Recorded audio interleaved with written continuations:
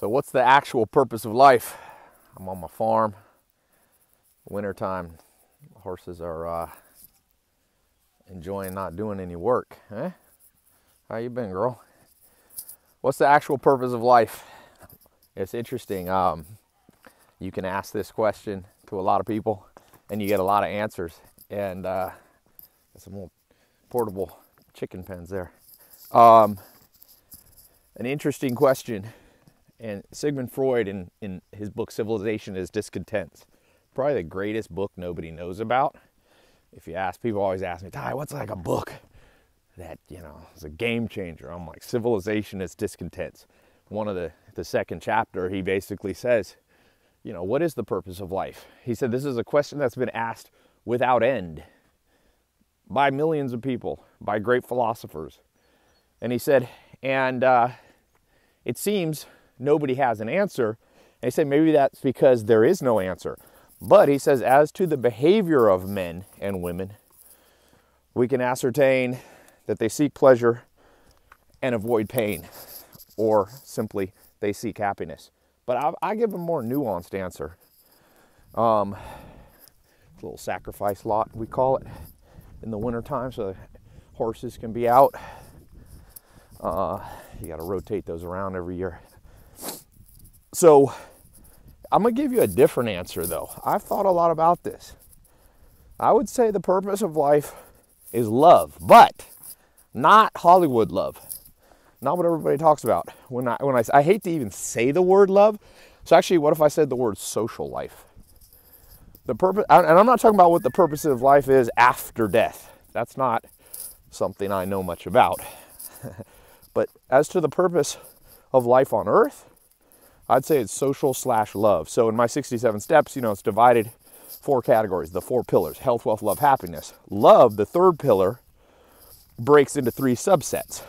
So those 3 subsets are friends, family, romance. I would say, as a practical matter, the purpose of life is friends, family, romance, which you can call that love, or you can call that social.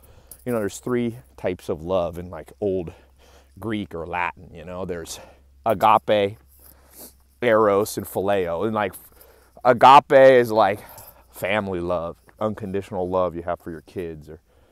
Or I got some more horses. They want to come see these horses. How you doing? Huh? They got their winter coat. They're kind of shaggy right now. This is my Amish homestead farm. When I was younger, I lived with the Amish for 2.5 years. I wasn't Amish, but I lived with them in their homes and farm, and I have a farm in the middle of an Amish community. So, in fact, some of the Amish keep boarding their horses here this winter. Anyway, so I will say the purpose of life on earth, a simpler version, is social or love. Agape, phileo, and eros. So that's friends, family, romance. Agape is like the family love, unconditional love. Phileo is like the friendship love. My friend Zach tragically just died. Been close friends. It's like insane. It's still kind of a blur. Like I go to text him something funny. You've seen him on my social, funny. Always been a comedian, even when we were teenagers. But I had phileo type love for him as a friend, It's like the saying, there's no greater love than you lay down your life. I lay down my life, I think, for some of my friends, like Zach, And then you have eros. That's where the word erotic comes from. That's romance. That's sexual love. That's what makes the world go around. So to me, the reason you make money, the reason you stay in shape physically, even the reason you seek happiness. See, I would slightly disagree with Sigmund Freud, if I may, even though I consider him such an underrated person. So many people in the modern world are like, oh, Sigmund Freud, didn't he, the id, the superego, hasn't this guy's methodologies and hypotheses been disproven? I'm like, yeah, that was in, late 1800s, early 1900s. The man, I don't know if I've ever read anyone at some level more genius than what he wrote. The simplicity of that he laid out, super complex subjects. But if you think about this, okay, happiness, he said, it seems by the behavior of humans that we seek happiness. We may seek it, but it doesn't mean it's the purpose. Happiness is the fuel that allows you to get out of bed, but ultimately, humans are social creatures. There's a great book by Matt Lieberman, former Harvard, now he's at UCLA, neuroscientist. And he has all this advanced research he's done with fMRI machines where you study the brain function. It's all social. It's all social. We dream about social situations. Our fears are social. Our ambitions are social. Our appetites are rooted in social. Here come the big horses. You can hear them thundering. Some big Belgian. You guys having fun out there? They got the time of their life. This farm's a good farm for, they have a good life here.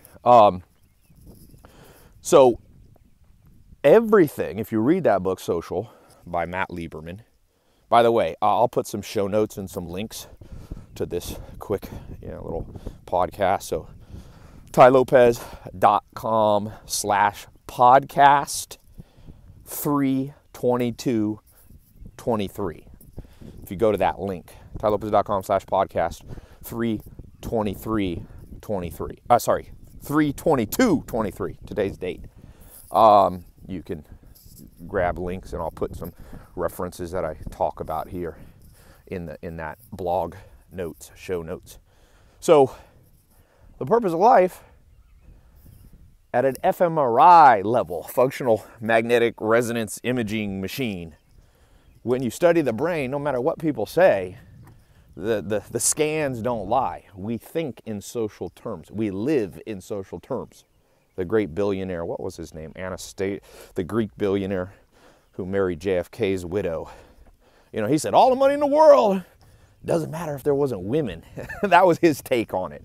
But if you read deeper, that was a social, he was saying that at a core level, the other pillars of the good life, health, wealth, and happiness, they exist to support your movement towards a better social life. So,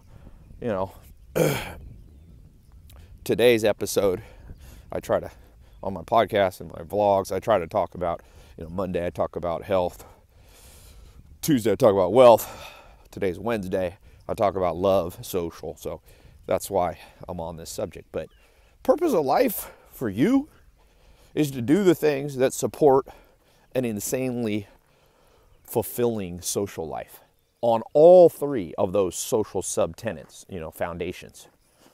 So the 4 pillars break into 3 each, and those are the 12 foundations. So the 3 foundations of love are friends, family, and romance. So it's simple. You ask yourself, are you surrounded by close friends, loyal friends?